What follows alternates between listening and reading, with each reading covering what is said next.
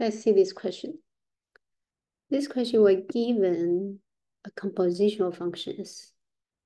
Composition of functions given as f composed with itself, get x squared minus 3x plus 4.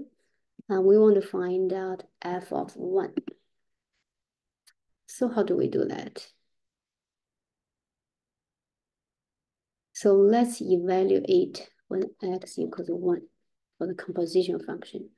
So we get f composed with itself at 1. We just plug in 1 for x, get a 1 squared minus 3 times 1 plus 4. Well, 1 plus 4, 5. 5 minus 3, 2. So we get 2. Now, let's think to do this. What if we take f on both sides? Right? So we just, then we get f of 2. We get this relation.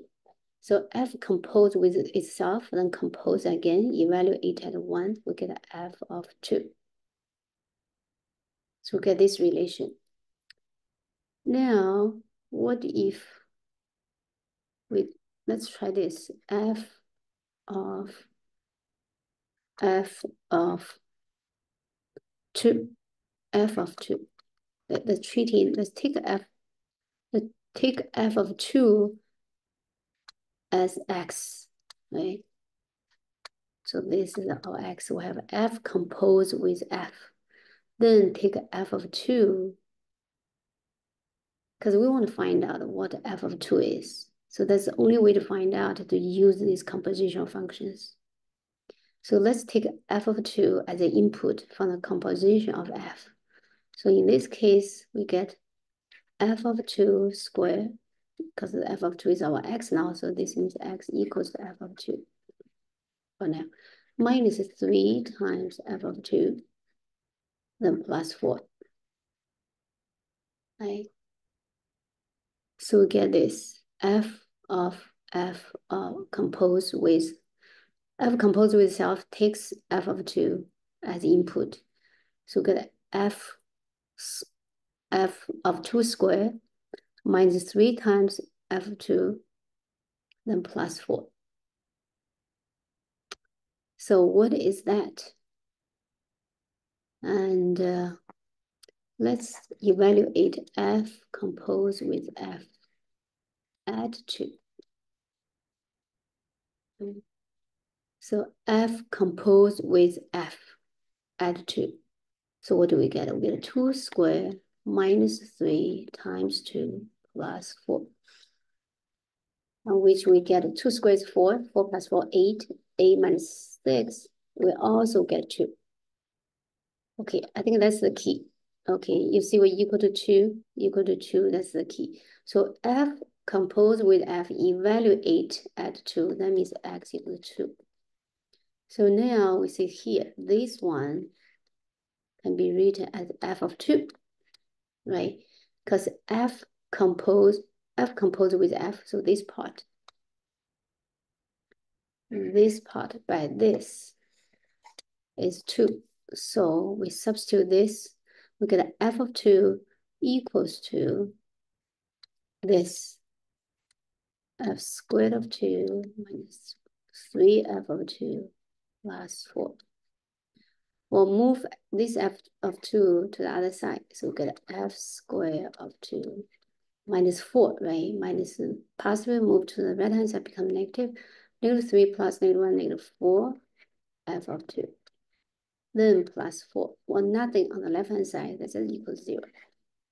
By equation, we can switch on the left and right. We're getting a perfect square. So this is f of 2 by algebra minus 2 squared equals 0. When the square equals 0, so that means f of 2 minus 2 is 0. That means f of 2 equals 2, right? So 2 is a key number for this question.